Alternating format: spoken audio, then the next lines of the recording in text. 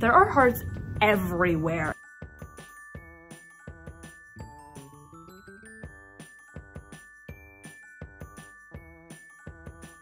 We have lots of hearts here. I went and asked some of the station members how many hearts they think I put up in the station.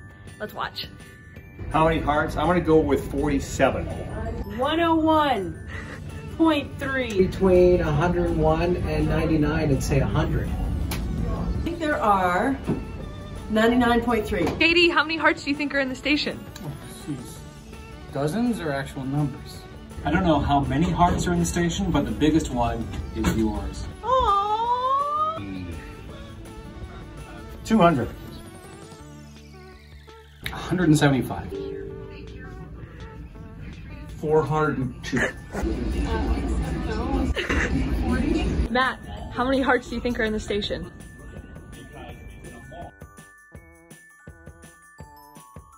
Like, I don't know how many of you have been posted. I'm not telling you. Second floor and this floor? Don't play your silly game. 85. Jeremy, how many hearts do you think are in the station? In the entire station. 169. How many hearts do you think are in the station? How many hearts do you think are in the station? 124. 134. Whoa, 124. How many hearts do you think are in the station?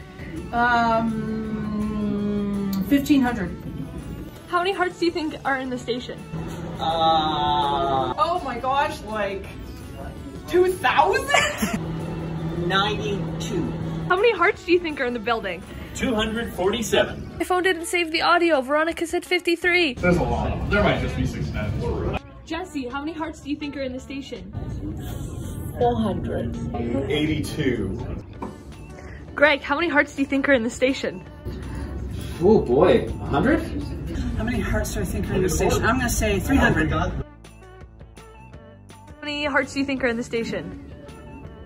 I'd say about 88. Ballpark?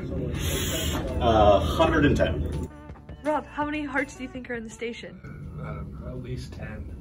Zach, how many hearts do you think are in the station? 182. So now that you've heard a bunch of the guesses from people at the station on how many hearts have been put up throughout the building, this is the final number. 318 hearts have been put up throughout the whole station, and to be honest, it adds a very nice touch of color. I hope that all of you have been able to spread the love throughout town by putting hearts up in your window. Congratulations to Cheryl for guessing 300 hearts, which was the closest guess to the final count. I hope that you're all staying safe. Don't forget to wash your hands, practice social distancing, but most importantly, remember that we're all in this together. Talk to you later. Bye!